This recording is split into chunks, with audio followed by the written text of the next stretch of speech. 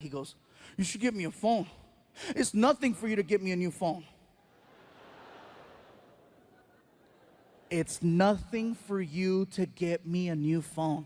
So I told him, I said, "Listen, Frankie, how about this? How about you explain to me why I should get you a new phone? And if it makes sense, I'll do it right now. Go." "I need one." I said, "No, Frankie, you're a teenager. You don't need a phone. A cell phone for a teenager isn't a necessity. It's a luxury, okay? It's not a necessity. It's a luxury."